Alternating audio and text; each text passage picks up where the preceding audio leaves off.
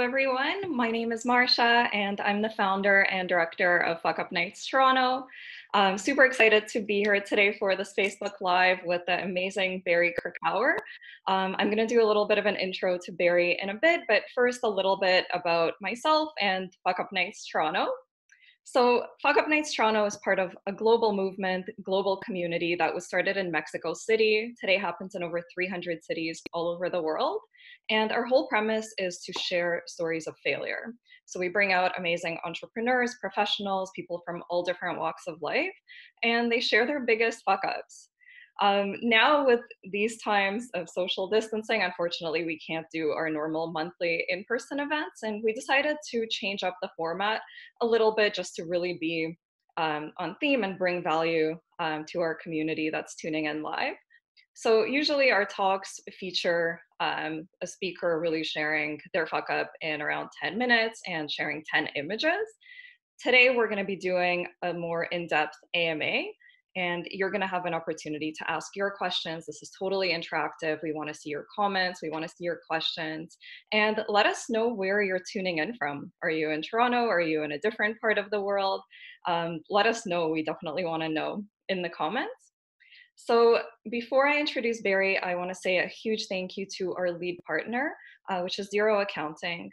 In these times today, if you're a small business, if you're an entrepreneur, you really need to be staying on top of your cash flow. And the best way to do so is through using cloud accounting software.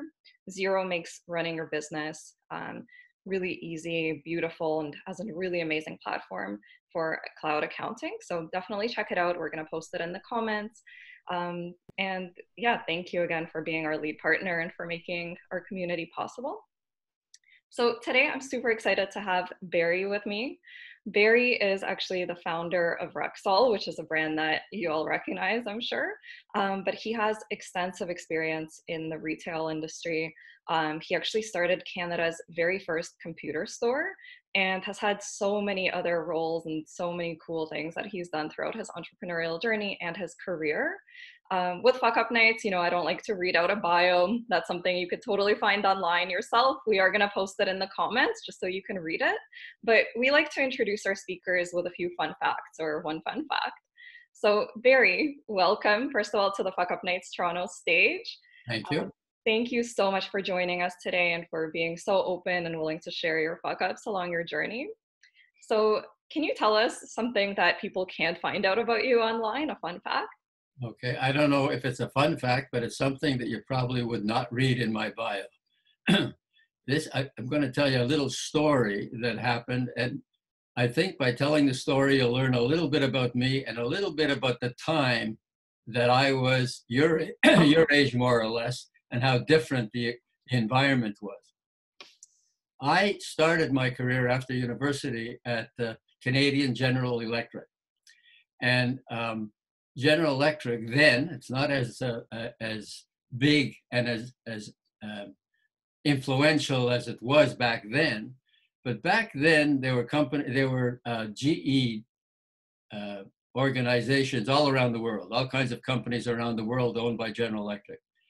And once a year, the top executives of General Electric met in one location and met with the board. And each CEO of every country was able to bring one up-and-comer with him or her. I was the up-and-comer from Canada, and we met in Florida. And I remember there were about 300 of us in the auditorium, and the board was on the stage, and they told us all about the wonderful things the company was doing. And then they asked for questions.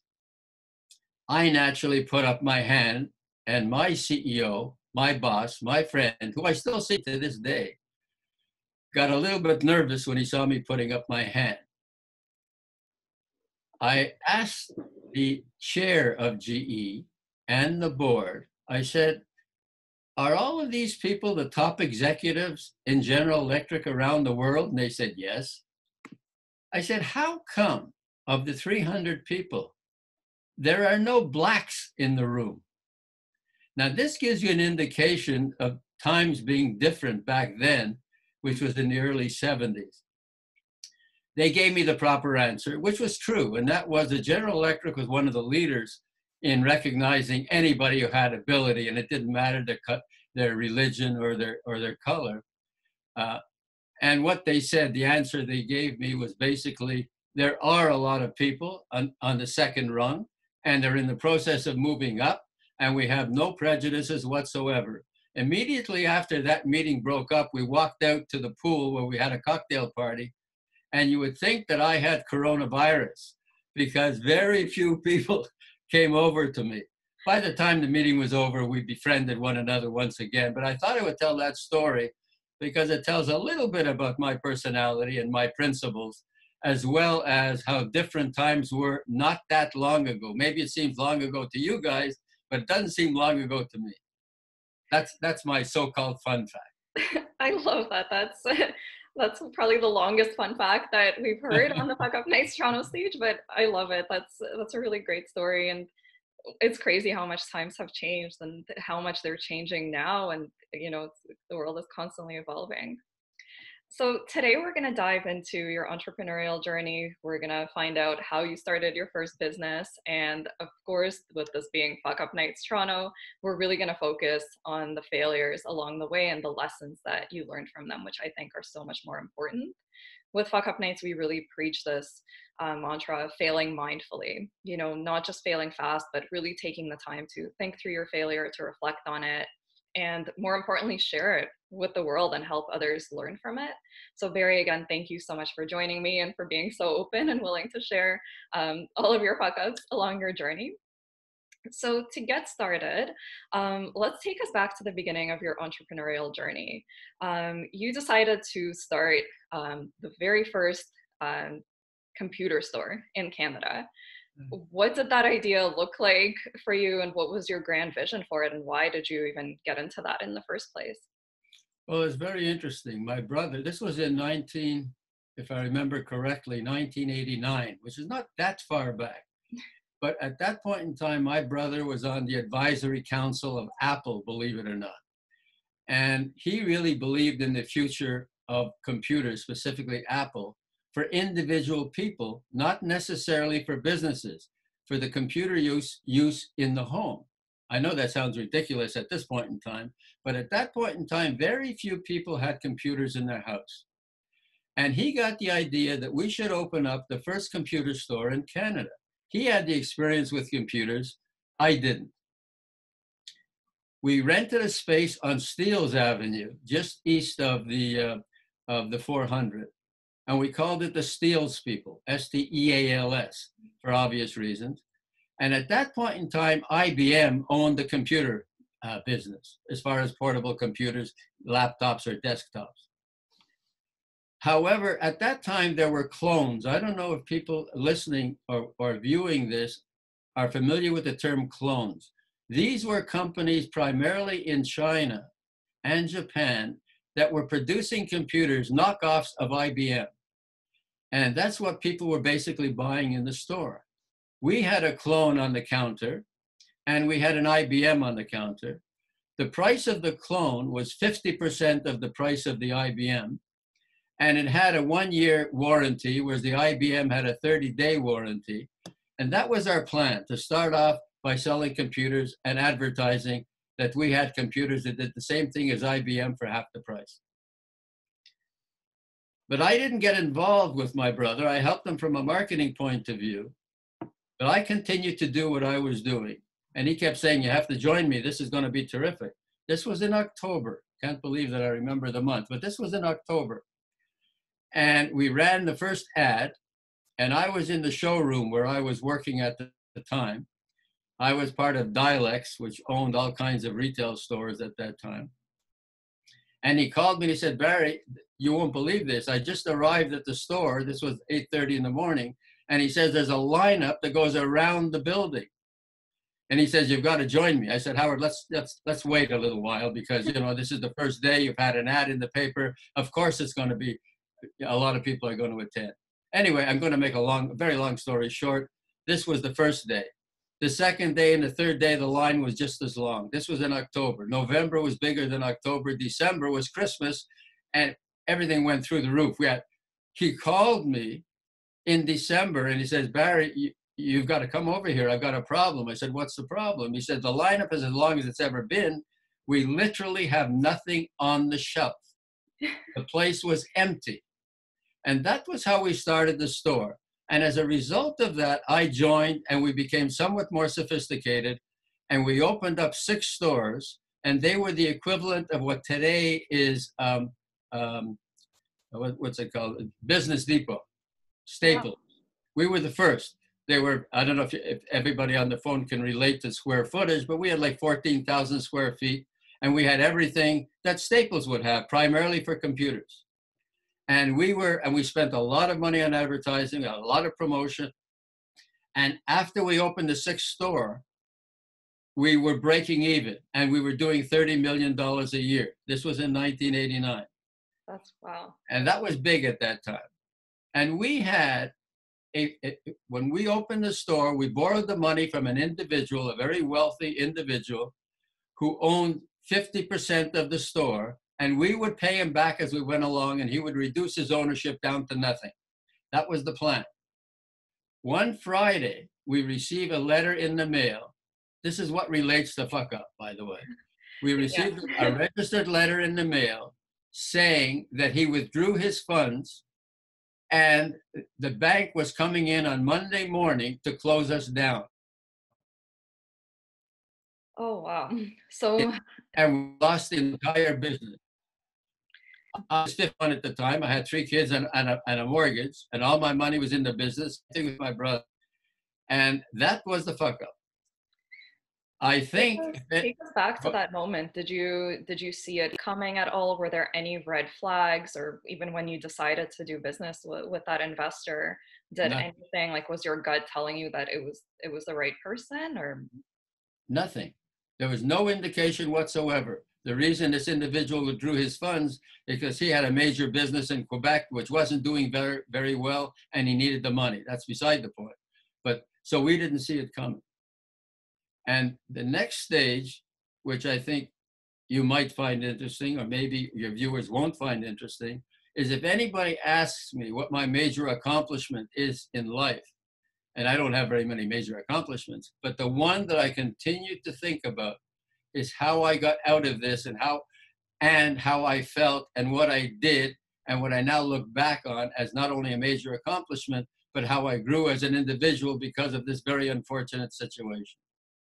I mean, that's really the key to failure. It really, a lot of the time, if you take the time to really learn from the lessons and to kind of use it as something that's going to help propel you forward, and it's going to make you stronger as an individual, as an entrepreneur, or as a professional, if that's the route that you decide to take.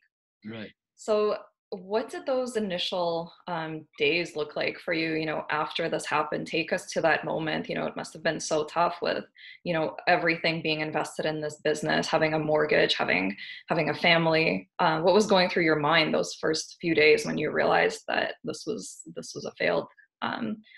It was nothing less than a total shock, because it never even occurred to me that I wouldn't have a business or a job. I mean, that was unheard of when I was growing up and after university, et cetera, et cetera, et cetera.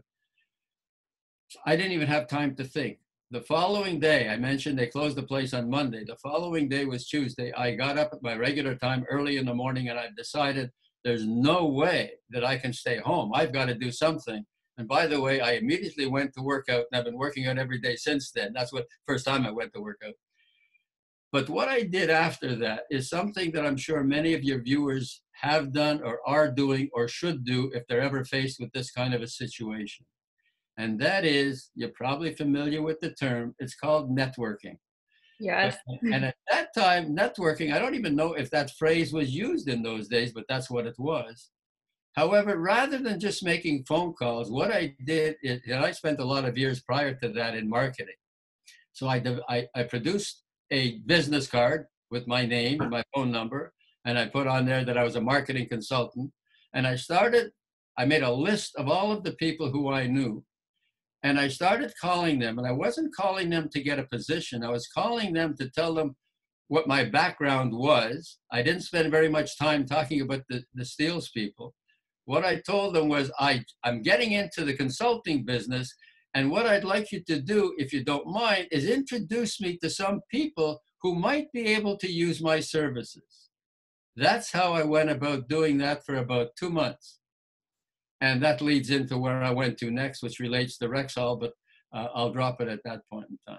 Yeah, I mean, networking is so key, and really realizing that it's a two-way street. You know, you can't just network for the sake of networking and really just to try to get value from others. You really have to offer something in return and really build a relationship. And it really sounds like you went about it the right way. What were some of the key lessons that you learned from your experience from that failure? Looking back on it, is there anything at all that you would have done differently? Is there anything you think you could have done to kind of save that business? Or No, I don't usually say that what I've done has been the right thing to do, but in this case, and it wasn't by plan, I realized how important it was to come across as though you really had self-confidence without being arrogant. And that's what I did at every meeting that I went to. I didn't imply that I was having difficulty. I certainly didn't mention my previous experience unless they asked me for that. I didn't tell any lies. But by talking like I really felt that I could be a very effective marketing consultant, somehow that message got across. And now to this day, if anybody asks me, and very few people do, but if they ask me, what's the most important characteristic or quality a person should have in their career, it's my opinion, it's self-confidence. I think that you have to have experience, you have to have knowledge, you have to have the kind of personality that's applicable to whatever career you've selected, but all of that requires self-confidence. If you don't have self-confidence, but you know what you're qualified to do, you can't communicate it effectively without that self-confidence. So that's what I got out of that experience. And that's what stood me in, or has stood me in good stead until now. that's a fantastic tip. I think, you know, a lot of the time it's kind of easier said than done. And I'm sure a lot of people who are tuning in right now, maybe they're going through something like this, just with the situation that we're all in. You know, a lot of us have been laid off, or our businesses are, you know, taking a big hit with what's going on. And it's hard to kind of project that self-confidence when you're really at the lowest point in your life. Right. A lot of the time, what is there anything that kind of stands out that helped you do that? Was it your support system? Was it kind of like giving yourself a pep talk, any routines, or No. anything that Yeah. I wouldn't listen to myself. I wouldn't listen to my pep talk, but I'll tell you what I really believe, how it was helpful for me. And I think it can be helpful for many of the people who might be viewing, listening, or watching this particular conversation. And that is, in selecting a career, it has to be the kind of career that you really, really want to pursue, not just something that your friend is doing and you'd like to do that kind of thing or whatever. It has to be something you really like to do, and that has to relate to what you think you're capable of doing. So if you select the career and you believe you're capable and have the knowledge and or the experience to do it, that will enable you to develop self-confidence. Because how can you have self-confidence in a career that sounds terrific, but that's not really your first choice, or it's not really what you've studied or what you've experienced? So that's whatever guidance that is. That I would provide that guidance for somebody to develop self-confidence. Not to develop, they would have it. They would have it. For sure, especially I think that's so applicable just like to the realm that I was in before Fuck Up Nights. A lot of my roles were in marketing, and you know, I had to be passionate about what I was working on. And I think that that applies to anyone, any industry, or any type of business that you're trying to get into. If you're not passionate about it, it's gonna show, and it's not gonna be authentic, and it's not gonna be a great experience for you or for anyone else involved. Yeah. How did you lean on your support system during that failure? Was it, I think, you know, during those times, there was probably a lot of stigma around failure and around admitting defeat, and, you know, being an entrepreneur wasn't glamorized at all back in those times. How did you kind of lean on the people that were close to you? Yeah. Well, this is going to sound corny, but fortunately, my wife was a major support. She always was positive. Everything was going to work out. Don't worry about it. And I think she was quite sincere. And I think, obviously, if you have a partner, it's very important that that partner is a support. In other words, shares whatever you think you're capable of doing in a positive way. So that's one of the most important supports, if you will. Yeah. As far as friends, all my friends, I don't have that many friends, but the few friends that I had, they were totally supportive, had confidence in me, and said, don't worry. And I think they were sincere. Yeah. If anybody's going through difficult times, everybody tells them, don't worry, it'll work out. That's a normal thing to do. And then you shake hands, maybe not during these days, but you shake hands and go your own way. But they were sincere, and that helped. And that helped. And the worst thing that you could do is complain. In other words, nobody wants to hear what your problems are, including your best friends and your wife, or your husband, or your partner. Yeah, that's really great advice. So, leaning on people, but I guess not overburdening them with your problems, and, really being respectful of them as well. So let's continue on your entrepreneurial journey. So you started networking and really putting yourself out there as a marketing consultant. How did that sort of lead to your next role? And tell us a little bit more about the journey to Rexall. Well, when I was with General Electric, prior to joining my brother, excuse me, I was vice president of consumer products, which is refrigerators and stoves and, toaster ovens, etc. And I was, as I say, with General Electric, and I knew all of the other vice presidents of General Electric. And one of the vice presidents of General Electric at the time was VP for strategy. Very bright guy, but had the kind of person that wouldn't manage a business because nobody would work for him. So he asked General Electric, is it okay? One of the divisions that he was in the process of creating, he asked the CEO, is it okay if I run that company? And the CEO said, I'm sorry, Michael, you're terrific. We need you, but we don't think you can do that. So Michael immediately quit and bought a company, a public company. At that time, it had and he had partners. And one of the partners were the Bronfman family, and they had this large company. He couldn't get along with the Bronfmans. He left that, used his money to buy another company. That company had many divisions. One of its divisions, I'm doing that very quickly because I don't want to get involved in all that stuff, but one of the companies that he bought had drugstores. Those drugstores were in the equivalent of today's Walmart. In those days, it was called Wilco. I don't know if anybody remembers Wilco, but Wilco was the forerunner of Walmart. So he had all of the drugstores in Wilco. They weren't called anything because there was like another department within Wilco, but he owned them. And they weren't doing very well. And he was one of the people that I called for networking. And when I got there, he said, oh, you're just the guy I want to see, because he knew that I had retailing experience. He didn't.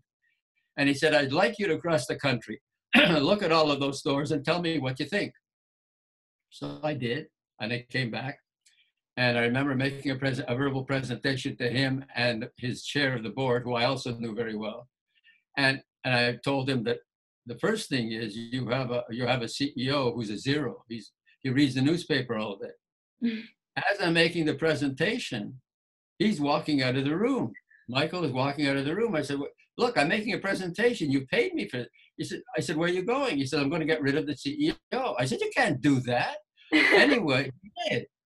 By the time we reached noon, I was the CEO of this total company and the CEO of this drugstore chain. And I came home. My wife didn't believe it because I was in the process of networking. But for the next 2 years, my son, who is the same age as most of you guys on the video, would tell his friends how proud he was of his father, because in a matter of 2 years, I took 180 locations and brought it down to 3. So he was being sarcastic. The fact of the matter is, those stores were making no money. I took those 3 stores, I redid them, I called them Rexall, I went forward from that. I bought 1 store at a time for the next 8 years, all across the country. And I'm not going to go into how I went about that, but it was very, very exciting. And those stores grew into whatever number of stores they had today. And I retired, I guess, actually, it's 18 years ago that I retired. And at that time, we had 200 stores. That's incredible. We do have some time to kind of get into the nitty-gritty of that a little bit more. So tell us, how did you strategize about picking those locations, and how did you make those decisions about which stores to close, which ones to kind of, try to revive, or, how did you kind of evaluate the failure there and go about those decisions? Well, what I did in those days, there of course was Shoppers, and there was another chain out west and another chain in Quebec called Jean Coutu. But there were the major chains. And here I started off with 3 stores. And what I would do is I would, by car, by plane, by train, I would go into small communities across the country.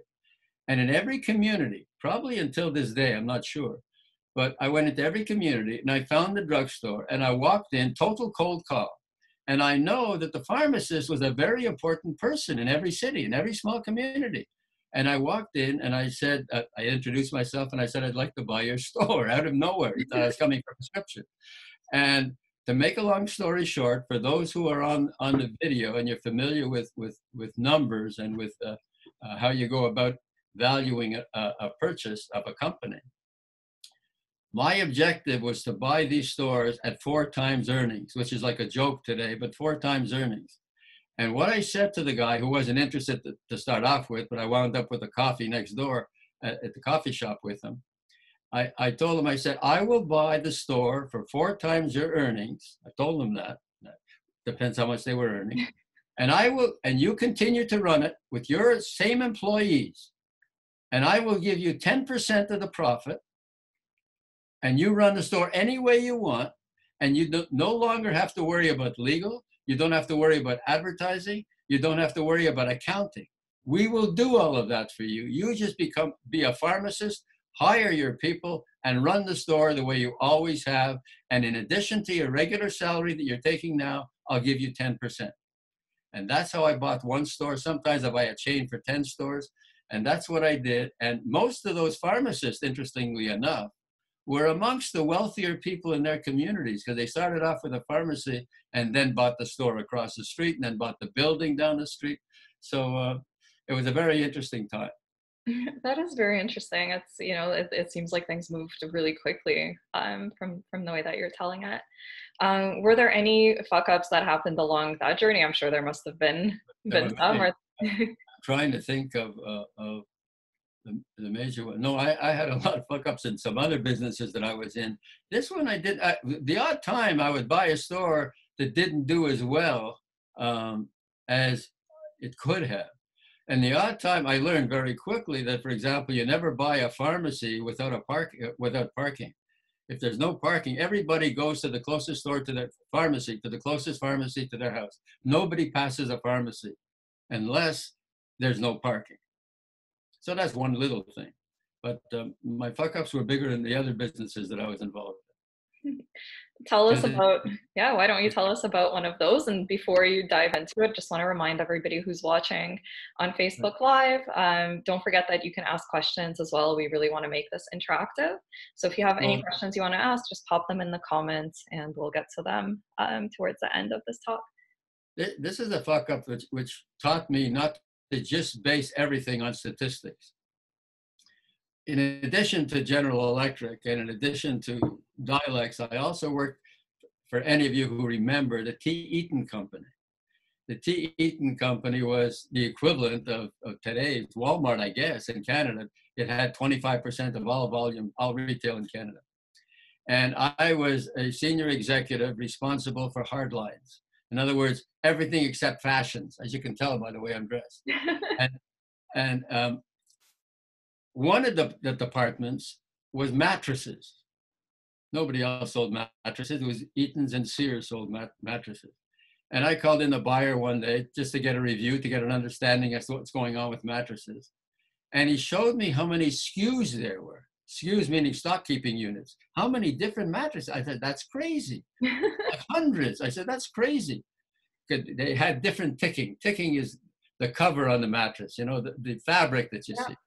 So I said, look, I'm going to give you 6 months. I want you to reduce the number of SKUs by 50%. Our sales went down 50%. So it just shows you, because it didn't make any sense to have that many, meant all of that inventory that we paid for, that we had to continue to keep in our, but nevertheless, that's the way that business was run. So that was one thing that I really screwed up. There were other departments that I did things like that as well. But the lesson I learned is use more than just statistics in making a business decision. What else could you have done to kind of make that decision that would have been a smarter? Speak to other people in the industry. Speak to the manufacturers who know exactly what's selling as far as their line is concerned. Speak to the competition. Speak to the salespeople on the floor. They know more than most executives or most managers because they're dealing with the consumer. For sure, yeah. So these right now are pretty interesting times for retail. I think it's, it's a very polarizing time. There's, some retail stores and brands that are doing really well through all of this and they're so in demand. And then there's others that are really struggling. How do you sort of see the future of retail evolving? Is there anything that you can share with our audience? Yeah, I'll just give you my opinion. It's not based on any kind of research that I've done, but retailing, like every other industry, has been evolving dramatically over the past 50 years, specifically the last 20 years. Not about computers, that nobody had computers at that time. There were no stores at that time, and where we are now with computers. Well, the change that's in the process of taking place now with COVID is probably going to accelerate the rate of change in every industry, specifically retail. And a lot of independents are going to fall by the wayside, unfortunately. So on the one hand, it's an opportunity for those who stay in because there'll be less competition. The big guys will get bigger and they'll continue to be competitive, either online or in bricks and mortar, but there still will be independence. So I look upon the situation as an opportunity for smaller independents because of less competition. But in order for them to be successful, they better have a product or a service that nobody else has. Because if they're going to have the same kind of product line in their store, they're not going to have the lowest price because the big guys are going to have the lowest price. They better have either products that nobody else has, or they better offer the kind of service that not only can the big guys not provide, but even the little guys. And I say guys, when I say guys, I mean men and women. I'm not picking one or the other. But I think there's an opportunity if you really know what you're doing as a retailer and you offer specific products and services. Yeah, that's a really good point. I think, right now there's an outpouring of support for small business. There's a great initiative that the city is spearheading in partnership with Shopify and with a bunch of other tech players and the Schulich School of Business, getting students to help with actually getting a lot of these small businesses that didn't have an online presence before, helping them get online, helping them kind of move through that process more quickly than they could have just on their own without that experience. I think another huge thing is, having a great brand, having a story, really showcasing why this business was started, the founding story. I think people really kind of gravitate towards that as well. And that could be something that sets you apart as well, aside from, having something unique and aside from pricing. I think if people gravitate towards your story and your mission, that's definitely something else that I think is important. How did you, when you were deciding to start Steele's People, you were the first, store of that kind. How did you kind of overcome that fear to get into it when, you didn't know, you knew that you had something different, but you didn't know exactly how it was going to be received, and it was definitely a big risk. How did you kind of get over that? Well, first of all, I was totally dependent on my brother's experience because I didn't have any experience either as an operator or having been in the industry. He explained to me, he was so convinced that people were going to have computers in his home that I really subscribed to what he thought the future would be. However, despite the fact that I was totally convinced that it was the right thing to do, you'll notice that for the first few months, I didn't quite enjoy him. So I sort of was sitting on both sides of the fence, more on his side of the fence, but I was afraid to let go. But I finally did and left what I was doing and joined him. But it had to do with my really believing that there was a future for that product and that nobody else was doing it.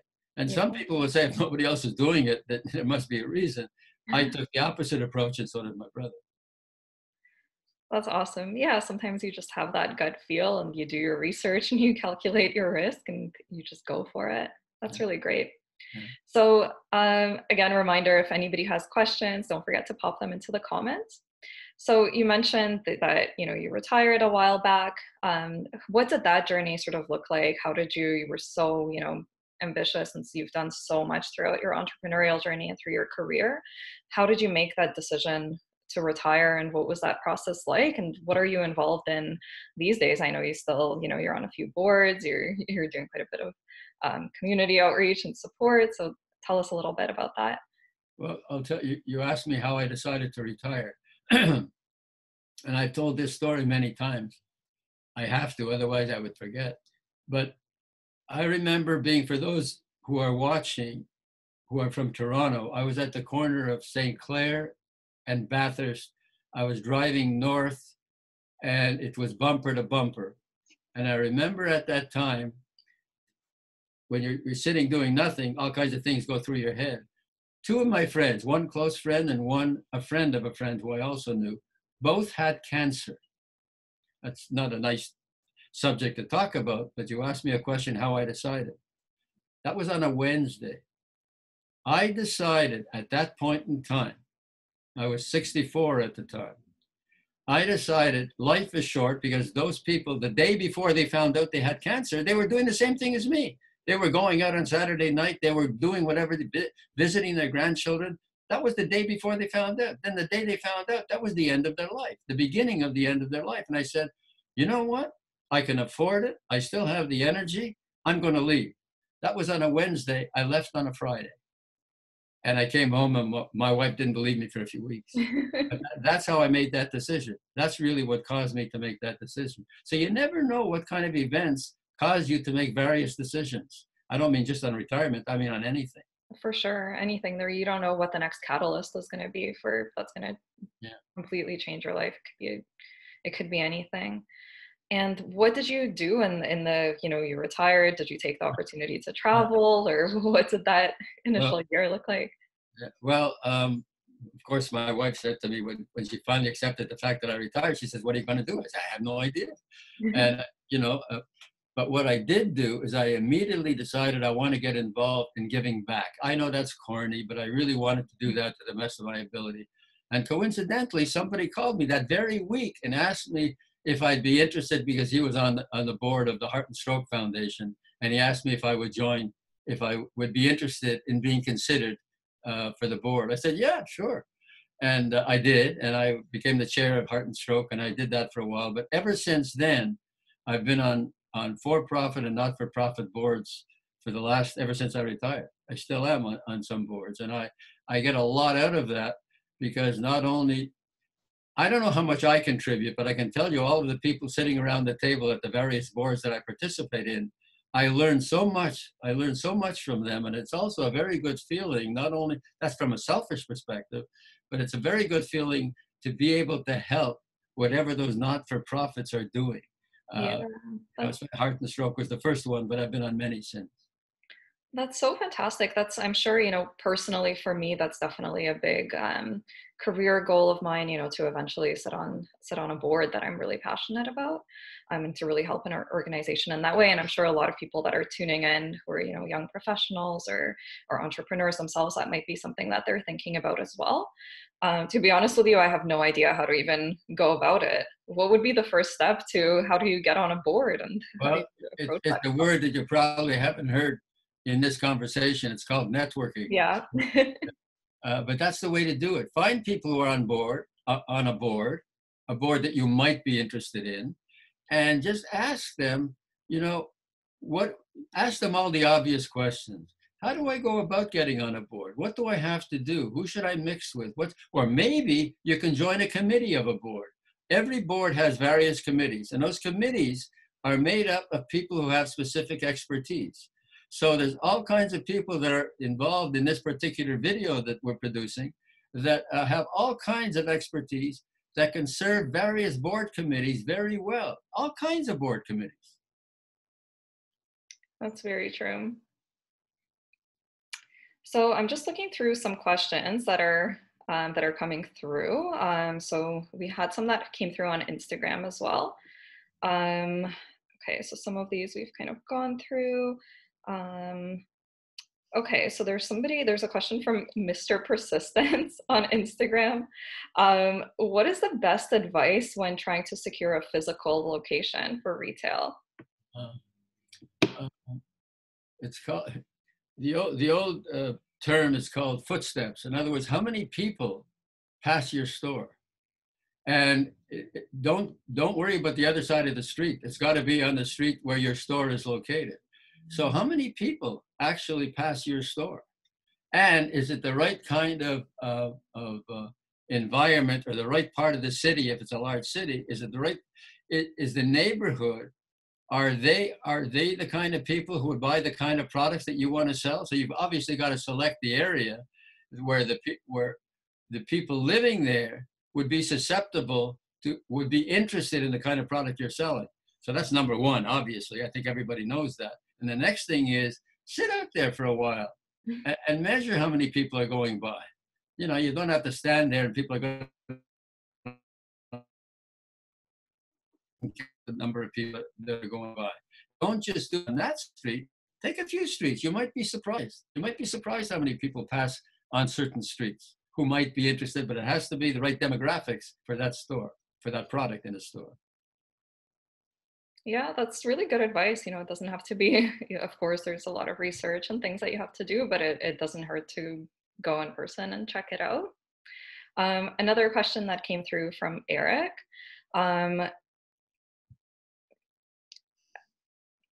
Oh, I'm sorry. So the question that he had was, when you're starting a new role in retail, how can you really make sure that you're learning quickly and you're being successful? Well, I don't know how you. It depends the kind of product that you're selling. If but there's a lot to be learned about every product. Even if you're selling clothing, you should know a lot about the product. In other words, as much as you can possibly learn about whatever you're selling. I mean, if it's a technological product, it's a whole different way. But nevertheless, learn as much as you can. That's number one. Number two, I don't know about the people listening in or watching. I don't know if they keep going back to a specific store for a specific product because of a salesperson. But I can tell you that I only go to stores where I really have a relationship with the salesperson for two reasons. He or she really knows what they're talking about, so I'm respectful of that. And two, that they really care about me continuing to be a customer of theirs. And if you can actually develop a relationship with a customer or customers, they will keep coming back. But more important, when you're working in a store to start off with as a salesperson, the manager or the owner of the store will soon see, you won't have to tell him or her anything, that the people keep coming back and asking for you. And I think the two things that which really set effective salespeople apart are their knowledge of the product and the way they relate to the customer. That's for salespeople. I'm assuming this person was asking from a salesperson perspective. It wasn't clear, but that's really great advice. And another question that came through from Jessica, I like this one a lot. How do you define failure? What does the word failure mean to you? I guess the positive way of defining failure is it was a situation that enabled you to learn what not to do again. Love that. It's just an experiment. I mean, maybe I'm being superficial, but I think that's what came to my mind immediately. Yeah, another question that I have is, with a lot of our talks and a lot of the failure stories that we hear, As an entrepreneur, you know, your ego is so tied to your business and your identity is so tied to it. And if it fails, or, you know, you fail in the role that you're working in, it's really hard to not see yourself personally as a failure. How did you kind of overcome that? And how were you able to separate yourself from the business? Yeah. Well, a couple of things come to mind when you ask that, when Jessica asked that question. Number one is, up until the time that you failed with whatever your business is, I have no doubt whoever that person is will recognize that until that point, they really accomplished quite a bit to get to that point. You know, if it's a retail store, they found the location, they hired the people, they had relationships with their suppliers. All of these things took effort and took personality. So when you fail, it's not the end of the world. Look what you've already accomplished. And look what you've learned from that. You've learned all of the good things. You've also learned some things that you shouldn't have done if you're objective. And it's so important to be objective. And it's so important not to blame other people. I mean, I only know one president of the United States who blames people. I don't know too many people who blame people for their mistakes. But as far as I'm concerned, you've accomplished a lot. You've learned a lot. It's time to move on to the next step. And when you go to either borrow money or to find people to work with you, they will see that you've already had that experience. And they're betting on somebody who's already done something successfully, even though it didn't work out at the end. That's really great advice. I think that's fantastic. And I think anybody can really apply that, whether you're an entrepreneur or a young professional, or a little bit of both. Such great advice, Barry. So I don't see any other questions that have come through, and we're getting close to the end of our talk anyways. So I just want to say a huge thank you again for sharing your story, for sharing all those great lessons. Any last words, any more advice that you want to give to our community? I don't have any more advice other than I enjoyed this conversation, even though I did a lot of the talking. And all of the things I said apply to other professionals, whether they be lawyers or doctors or accountants. It all applied. It all applied. Absolutely. I think. So thank you for the opportunity. Again, thank you so much for sharing your story. So just to wrap up, again, I want to say thank you so much to everybody who tuned in. Really appreciate you coming on and supporting us in this new format on Facebook Live. It's been really fun to interact with our community in this way. I want to say a huge thank you to our lead partner, Xero, one more time. So really, again, if you're a small business owner, if you're an entrepreneur, very important that you stay on top of your cash flow right now and make sure that you're using a great cloud accounting platform. So we recommend Xero. We're going to post the link in below. They're offering a free trial, and you can also sign up for a demo. Super easy to use. It helps you focus on the most important parts of your business rather than just getting tied up in the accounting side of things. So definitely recommend checking them out. Also, if you've ever been to one of our in-person events, you know our Fuckup wall, which is where you can write down your fuck up anonymously on a post-it. You could share it. We've taken that virtual as well. So hop on Instagram, search up at Fuckup wall, and you can either take a look through the fuck ups that have been submitted, but I would recommend, of course, sharing your own failure story with us. You know, you've heard Barry's failure story, you've heard me share some fuck ups, you've heard some of our past speakers share stories. So now's your chance to write your fuck up down. If you don't have post-it notes at home, you can download the post-it app and you can have some fun with it there.